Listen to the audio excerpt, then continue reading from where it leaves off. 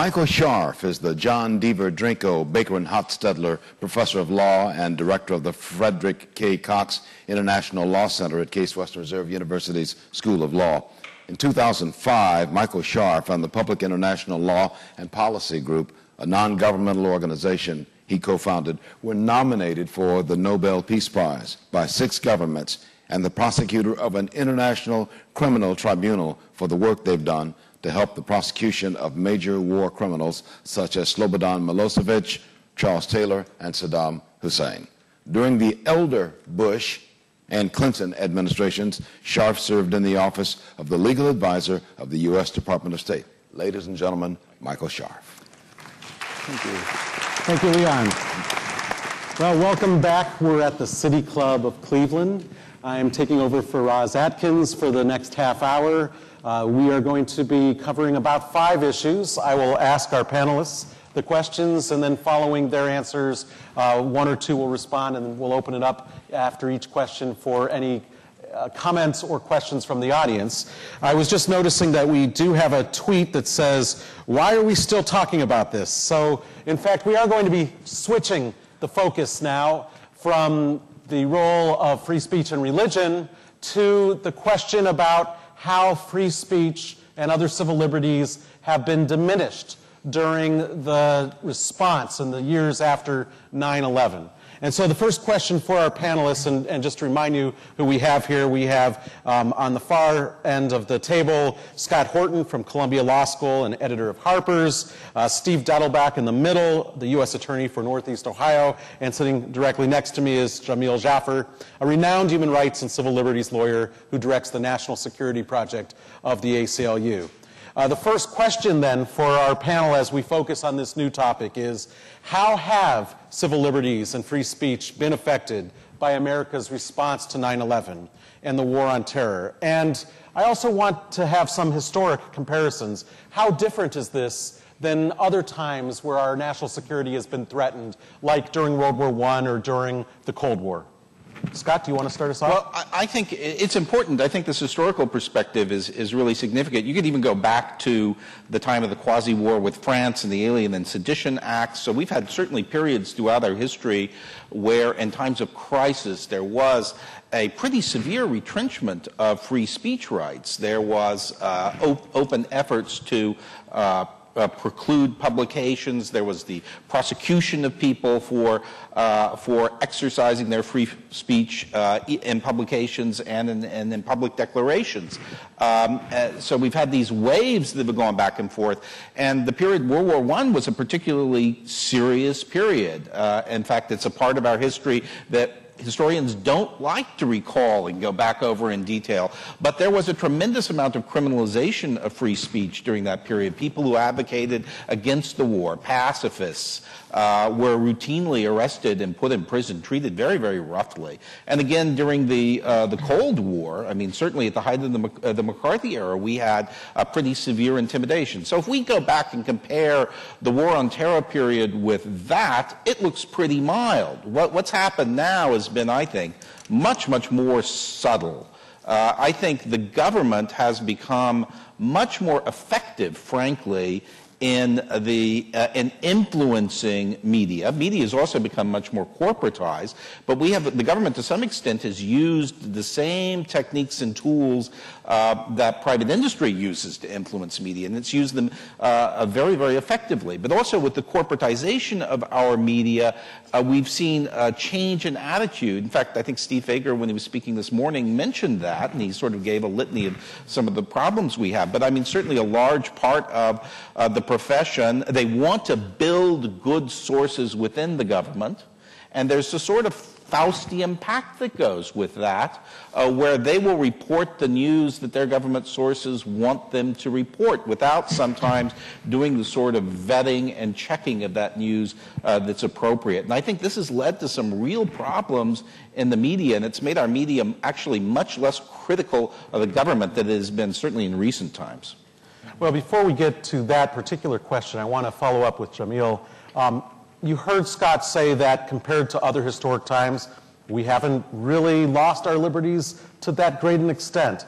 Do you think that the security risks now and in these other times justified the kinds of loss of free speech and civil liberties that we've seen, or has the government gone too far? So first, I mean, I do think, I'm not sure that Scott would disagree with this, but I do think there's been a really dramatic constriction in individual liberties, civil liberties, and human rights since 9/11. And I think that if you look solely at what happened inside the United States, it can seem like what's happened is much less significant than what happened after or during past national security crises. But if you look at the kinds of policies that we instituted outside the United States on the basis of the threat inside, it really is quite dramatic. I mean, we had a torture program that was sanctioned at the highest levels of government. That's never happened before. We had a rendition program under which the United States kidnapped people in foreign countries and sent them to other countries to be tortured there.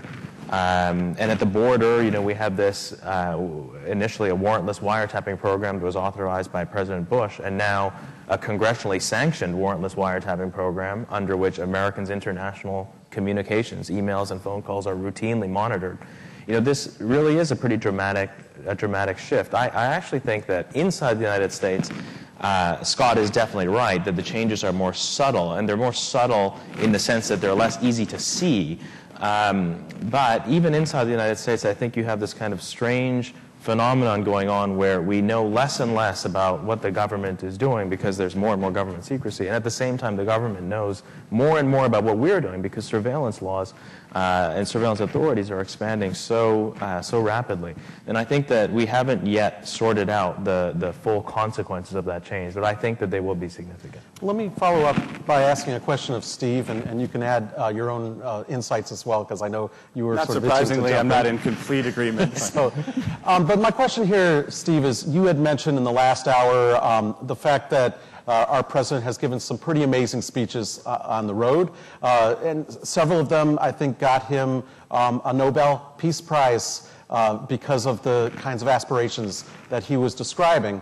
But others will point out and look at the litany that we just heard from Jamil and say, you know what, if you look at it objectively, Obama hasn't changed anything that Bush was doing. It's every bit just a continuum. What's your response to that? Well, look, I have worked in the government under, I think now, 4 different presidents of different parties. And I will tell you, it's important to be exact here. Jamil was talking about, and I think your question talked about, civil liberties and free speech, as if the two were sort of the same thing. There's a vigorous debate upon balancing Fourth Amendment, Sixth Amendment, freedom from search and seizure, civil liberties with national security. And that's probably a 3-day seminar that Jamil and I have already done several times and debated several times. The issue of free speech, however, I think is a little bit different. And I don't know that a persuasive case has been made to me that First Amendment rights, rights of expression, rights to speak out, have dramatically changed from 1999 to 2011.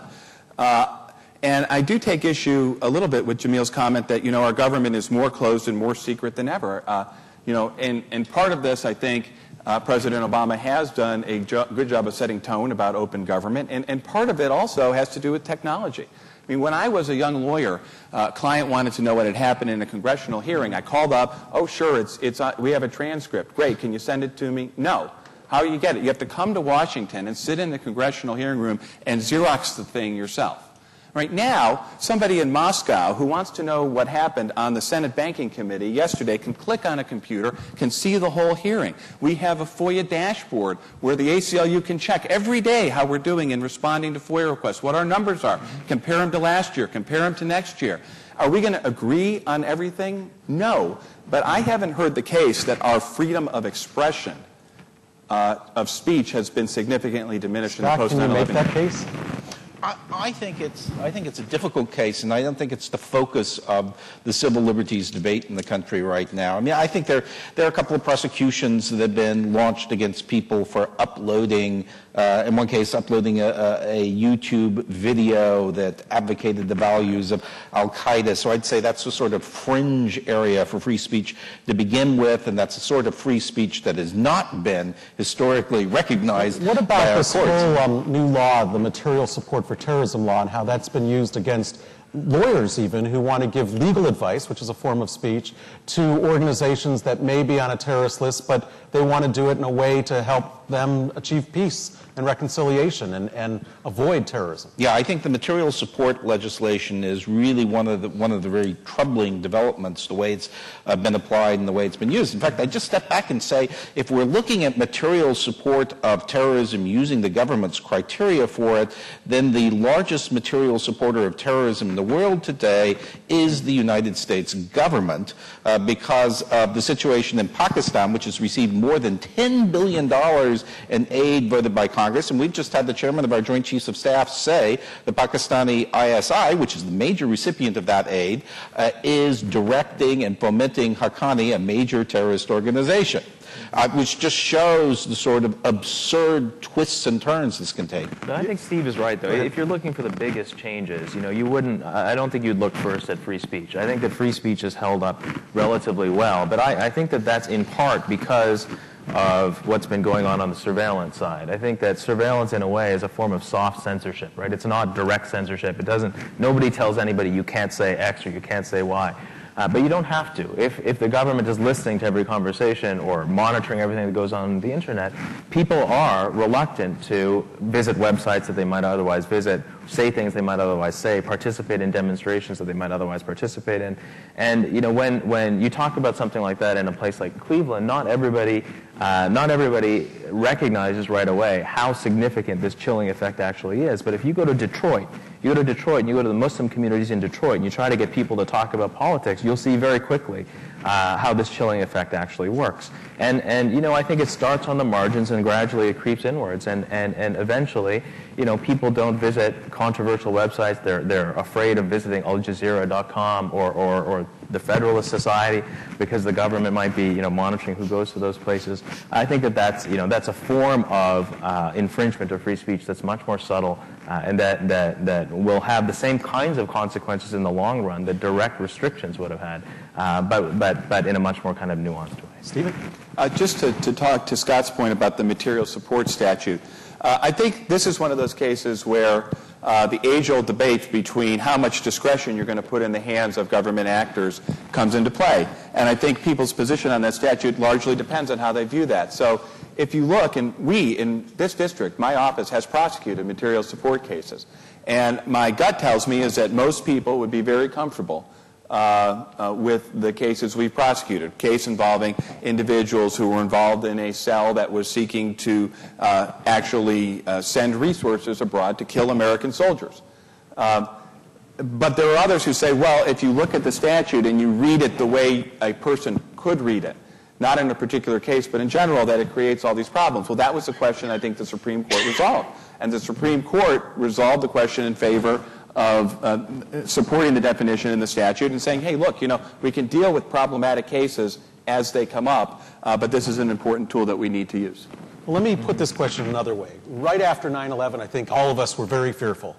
And Lynn Cheney, who was the vice president's wife, and an NGO published a list of American scholars and professors who they said were saying unpatriotic things. Now, that was then. This is now. It's been 10 years. Would you say the pendulum has swung back so that we're in a more open environment as far as free speech than back then? So I think that's a great and important point to make. When 9/11 happened, after 9/11, I was working on the Senate Judiciary Committee, and I was working for Senator Leahy. And we were involved in a very vigorous discussion with the Department of Justice and Attorney General Ashcroft about where to draw these lines.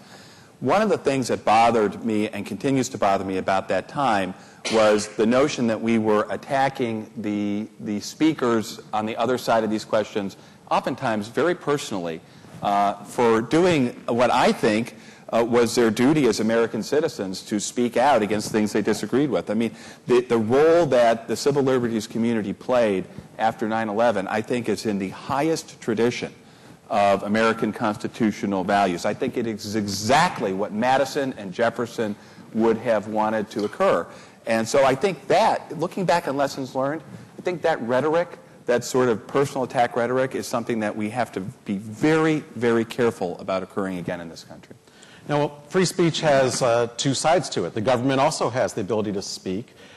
Stephen, can you talk to us a little bit about the role of government speech in terms of the positive effects it can have on reconciliation? Yeah. Well, you mentioned the idea of the Arab and Muslim community in the United States, I think, feeling like they are being unfairly targeted and discriminated against. But that is not limited to governmental actions. I think that there is a disturbing narrative amongst our citizenry along those lines. And I think that we, and I as U.S. Attorney and then the Department of Justice, has played an important role in denouncing that. And in reaching out to the Arab and Muslim community and in showing the rest of the community as a whole that these people who we now view sort of unfairly as the other, they're not the other. They are what we are as Americans. They are immigrants. They are important members of our community. They contribute to society, and they are entitled to, just like Jewish, Serbian, Irish, and Italian immigrants to this country, each and every right that pertains to us as Americans. And I think sending that message is a very important role that government plays as speaker. And Scott, your response? I'm delighted to hear Steve say that, and I think it's important.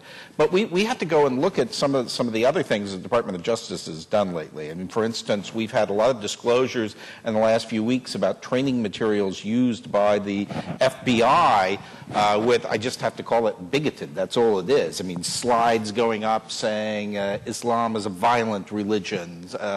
And talking about their tendency towards violence and disloyalty to the United States and so forth. It's just completely outrageous. And, of course, we've had the directors state that there's an investigation into that and the people who are involved are being removed. But we have to look at the fact, too, that the FBI, we hardly have Muslim agents. We hardly have Arab-speaking agents. There's a very, very severe shortfall of inclusion of this community, and that's something where I'd really like to see the Justice Department do more. Yeah, and by the way, I think that's a good point. And looking at the sort of, for those who didn't follow it, there have been now a few different trainings that have come out, which were counterterrorism training. And looking at the PowerPoint slides, it appears that there were some things said in those trainings that were just wholly inappropriate. I guess in response to that, I would say, look, we are still a government of people, and people fall short of policy and aspiration. And I would ask you to look at the reaction to that, which is the day after that happened, the Attorney General, the Director of the FBI, and the Deputy Attorney General not only denounced it, they demanded, and we are conducting now, a review of every one of those training materials. I think I was on a call just as recently as yesterday where we were talking about, okay, what are we going to do going forward to vet these things better so that those kinds of views don't get passed out? Because it's tremendously...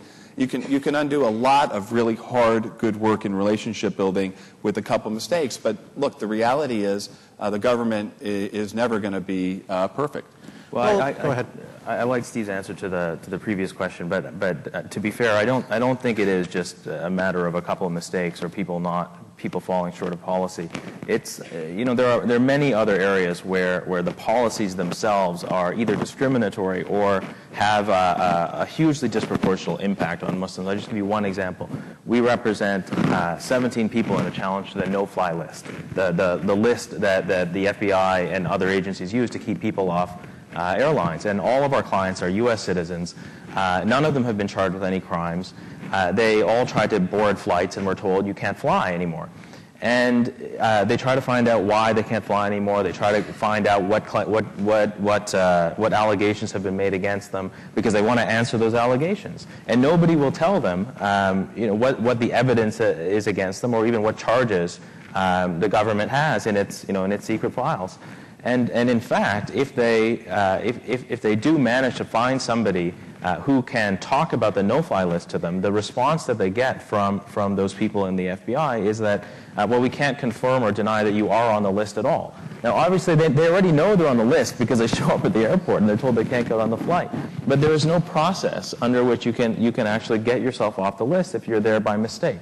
And that's not an issue of people falling short of policy. It's an issue of policies that don't take into account the very human costs of the human costs of the policies. And I think that's that's something that the administration has to be faulted for. So I think 2 points. One of them is that there is a process through which people can aggrieve their status with the Department of Homeland Security. And by the way, I don't work for the Department of Homeland Security.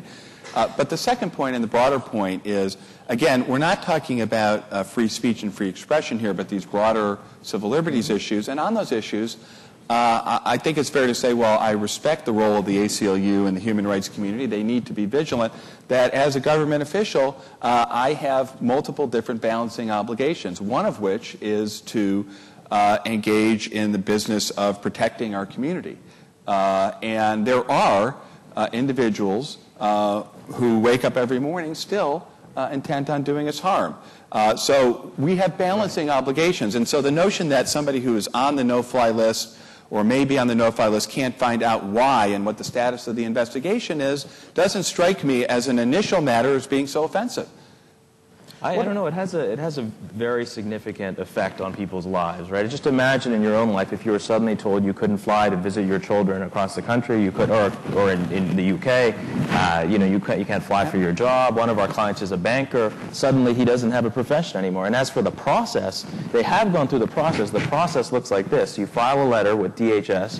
DHS, the Department of Homeland Security, writes back to you and they say, we have examined the no-fly list. To the extent that any changes were necessary, we have made those changes. That's all you get from DHS. And the only way to find out if you're off the list is to go back to the airport. Now, you're right, obviously, that there are people out there who want to do real harm to the country, and part of the role of law enforcement is to make sure that those people don't do harm. But I think that if these people, our clients, for example, are amongst those people, then you ought to arrest them when they arrive at the airport, not just notify them that they are under suspicion. Well, I don't think that this... Look, I mean, we saw what happened with Mr. Abdul-Muttalib flying to Detroit and how roundly the government was criticized for him not being on the no-fly list. And what was the response? Oh, well, it wasn't developed, the information didn't get to the right places, it wasn't put together yet. Again, I don't work for the Department of Homeland Security, but the standard for getting on an airplane with hundreds of other people is not the same as proof beyond a reasonable doubt that subjects you to the loss of your liberty after a trial. I just don't think that we're going to come to an agreement on that fundamental disagreement on policy.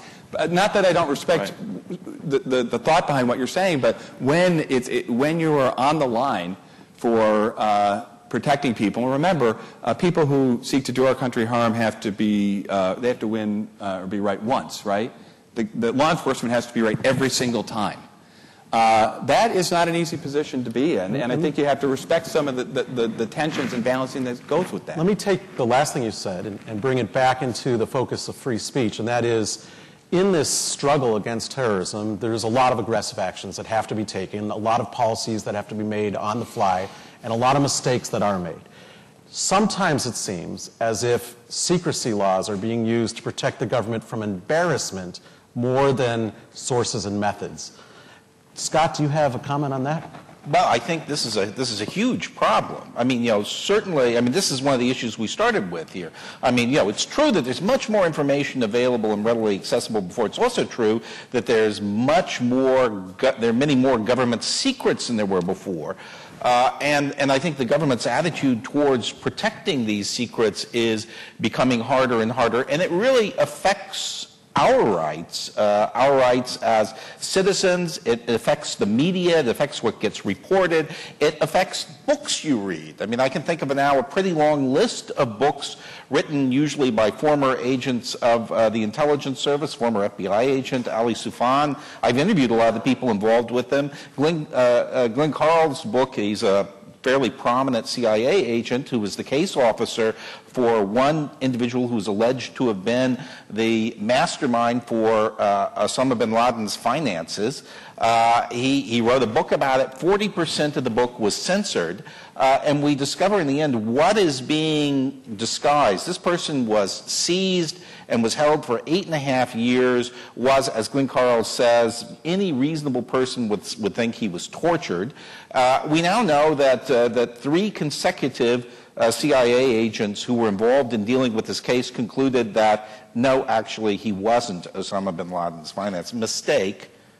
That was the conclusion of the CIA analysts. Now, the reaction of the senior people at CIA was, well, we'll just appoint a new case officer over and over again. And then he was squirreled away in the black hole at Bagram for years and years, being held. Why? Because of concerns about embarrassment on his release. And the CIA censors this entire book so people aren't able to learn about their colossal mistake. That affects us and our understanding. It's a clear effort to protect someone against embarrassment. There's really no national security basis for it, but this is what the CIA Publications Review Board did. And I think we can cite dozens of other examples like this. This is a serious problem. So we've had 25 minutes, a lot of thought-provoking discussion. I want to open it up to the audience for the last 5 minutes, a couple of questions. Please do approach the microphones and go ahead. You have the first question if you'll. Oh, anybody? I hate to have dead air time here, but I really do want you guys to have your chance. In the last hour, everybody was fighting at the bit to talk, and here we go. Sir, your question. Going back a bit to the historical perspective, it strikes me that the comparison to the other periods that were made, that the War on Terror compares most to the Cold War in that Civil War, both world wars, there was a feeling of finiteness, that whatever limits there were on speech and civil liberties, the nation and everyone assumed that the war would one day end. The Cold War went on for 50 years, 60 years, something like that. The War on Terrorism is at least 10 years in, and it seems that there is a greater risk then of these limitations, such as they are, becoming more institutionalized for law enforcement or the military. And I'd like to hear what the panel thinks of that. Justice Rehnquist had frequently said that during the time of war, quoting Cicero, the laws must be silent when the cannons are roaring.